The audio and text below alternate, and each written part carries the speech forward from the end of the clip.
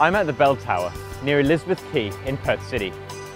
These 700-year-old bells rang in Trafalgar Square, London. They celebrated the return of Captain James Cook from his rediscovery of Australia. 200 years later, they were donated to Australia for our bicentenary. Today, their song links us with our English heritage. But how can we upgrade them for the 21st century?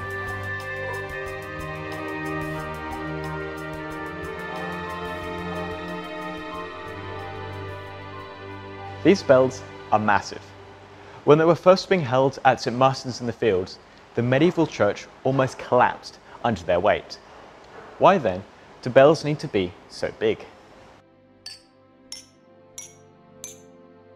Here's my own set of bells. The different sounds you're hearing are because of the different amounts of water in each of these glasses. When we have a lot of water, the sound is much lower pitched. This is because the water in the glass makes it harder for it to vibrate. We have a longer wavelength and much lower frequency. On the other hand, the glass without water in it is free to vibrate as it wants, giving us a high frequency and low wavelength. For this same reason, a bigger bell means a lower pitch and a longer wavelength. This is because there is more stuff to vibrate, so the vibrations take longer. Having a range of sizes is important because we can then have a wider range of sounds. But why big ones in particular? Sound is just another type of wave, the same as these water waves to my left. When this type of wave reaches a gap in a barrier, it is able to pass through and spread out behind this gap. This spreading out is called diffraction. This is the reason why all of Elizabeth Quay has waves in it, not just the area directly behind the bridge. For a gap of a given size, we have the most diffraction when the wavelength is the largest. The gaps between buildings are just like the gaps between the river and the quay. When we have a small wavelength, not much diffraction can occur, and we get dead zones behind each of the buildings.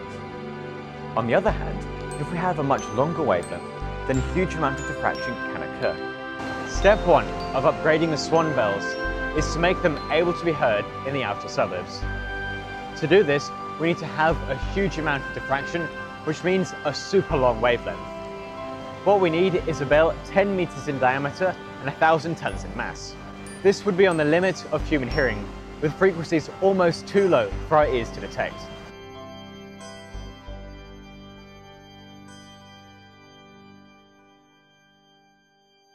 Welcome to St George's Cathedral, and one of the largest musical instruments in Western Australia. The West Organ features in many of the concerts held at this cathedral every year. I've always wondered, why are bells bell-shaped? Wouldn't it be much easier to make a sphere? Or even a cylinder like this organ? Come to it, could we make it flat, like a glockenspiel? Sound is the transfer of energy through the air by using waves. To get this energy there, you need to make an object vibrate. And these vibrations will then transfer to the surrounding air.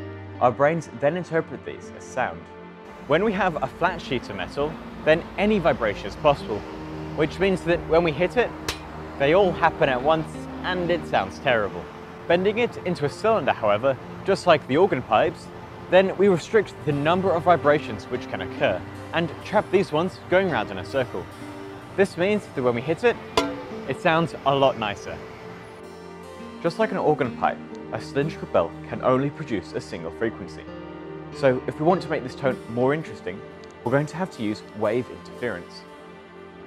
I've made this model to help illustrate what happens when two waves interact with each other. A wave is just energy telling matter what to do. Here the energy is saying go up, and here it's go down. The same is true for this other wave. Here we have the two waves coinciding with each other. Both of the go up instructions are together, so the matter goes up a lot. On the other hand, we have two go down instructions together, which means that it also goes down a ridiculous amount. This is why it's so steep on the rises and the falls. Destructive interference occurs when we have a peak meet a trough or a trough meet a peak. You can see them cancelling each other out, which means that matter is pretty much doing nothing. This is a note from the cathedral organ. And here's another. If we play them together, it sounds like this. That wah wah wah sound you hear isn't because I'm pressing the notes any differently. It's because the different sounds are interfering with each other. This is what is known as beat frequency, and it's fundamental to how music works. As you can see, the greater the difference between the two frequencies, the more beats are being produced. Both spherical bells and the ones with this varying shape can produce multiple frequencies. This is because changing diameter has the same effect on sound as different levels of water in our cups from earlier. Of the two, the more complex shape gives us a much better sound. Expert bell makers will add or remove metal from their bells to produce just the right frequencies to interfere in just the right way. If you were to give such an expert bell maker one of these spherical bells, you'd probably end up with one looking more like this. We need to find another way to improve our bells for the 21st century. At the moment, we have something which looks a lot like a bell, just quite a bit bigger. As we all know, the whole point of a bell is to vibrate and pass these vibrations onto the air. I've come to the Perth Mint to help discover which material best fulfills these requirements.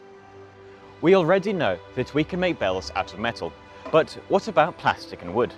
A simple test tells us which one sounds the best. As expected, the metal gives the most sonorous ring. If we look at the internal structure of each of the materials in turn, you can see why. Metal atoms are closely bonded and surrounded by highly delocalized electrons, which are free to move. This means that any vibrations are quickly transferred throughout the lattice. On the other hand, plastic and wood are constructed with loosely held molecules without any of these free electrons.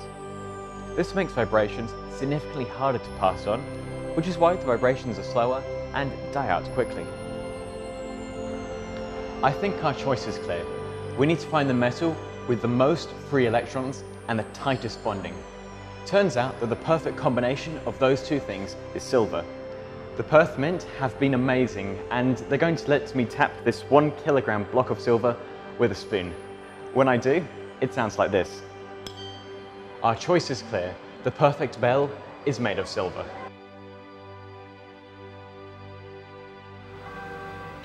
At today's prices, our 1,000-ton solid silver bell comes in at a cool $640 million. But I think the investment is well worth it.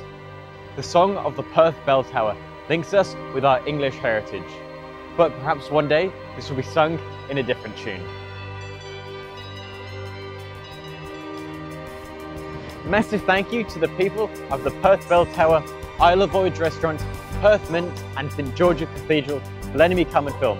These are some really awesome places and I would definitely recommend checking them out. New episodes of Perth Science are landing every month with some cool episodes on space in the near future. Make sure to subscribe so as not to miss any of our videos. In the meantime, this has been James Dingley from the Atomic Frontier. Keep looking up.